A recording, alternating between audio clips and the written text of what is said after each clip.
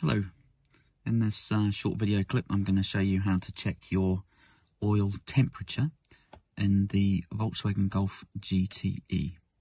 So I will stop this video and spin it around and show you how I check it. Here we are, we're in my car, and it's the Golf GTE. I'm going to use the start-stop button to get the car active and running. I will flick it through to the E mode, battery charge, and that will actually have the engine starting to run.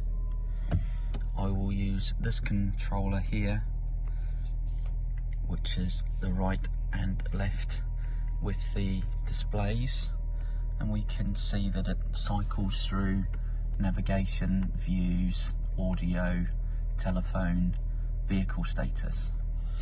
If we click the hybrid and through to the driving data, we can then arrow up and down and you can see the different options. So I will continue cycling and you can stop at oil temperature, and because the car has only just started running, we will see that it's currently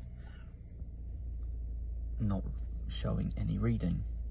But again, you can cycle through, you can actually leave that running, and you can actually leave it in that visible option to see it when you're driving along. So that is how to check it, and it is by using the left and right buttons either side of the OK. Hopefully that's helped. Thank you very much.